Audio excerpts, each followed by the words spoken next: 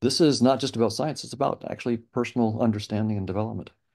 Crikey, yeah. So it's kind of like it's about sort of looking in, isn't it?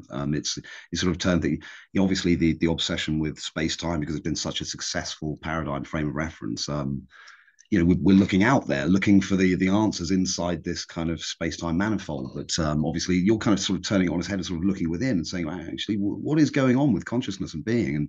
And could we talk a little bit about that bridge building that you've mentioned? And that's something that's just fascinated some of our members. The idea that you've come up with a kind of sort of mathematics to model conscious agents, and I think there's some sort of Markovian matrices and Yes, things like that. And you're then mapping that into the decorated permutations, and there's a yes. mathematical means of some of this is way beyond me. I'll be honest, but then mapping into these amplitahedra, which can be used to do the scattering amplitudes and stuff in an actual particle accelerator. So you can Yes. actually now empirically within this space-time manifold, you can test the efficacy of some of your conscious agents. I mean, I just wonder where you are with that now, because that would be absolutely phenomenal, wouldn't it? Well, yes, absolutely. And I should say that turnabout's fair play. What I said at the start about the physicalist approaches was, show me your empirical predictions about specific conscious experiences. You can't do it. Well, then why Mm. should we believe it? So fair enough to turn that right back on me. So Hoffman, you're saying you're starting with this notion of conscious experiences and conscious agents with these experiences outside of space-time. How are you going to give me a testable prediction that we can, find out? We're trying to do science here, not hand waves. I mean, the philosophy is fine, but what we're trying to do is science here. This is not philosophy.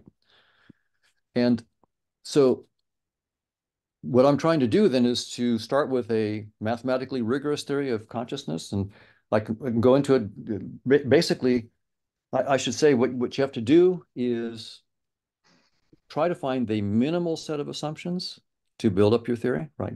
This is Occam's razor.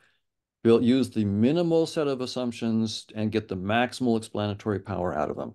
And so I just assume with my colleagues, Chetan Prakash and others that I've worked with, that two aspects of consciousness that I'm going to put in my theory as foundational.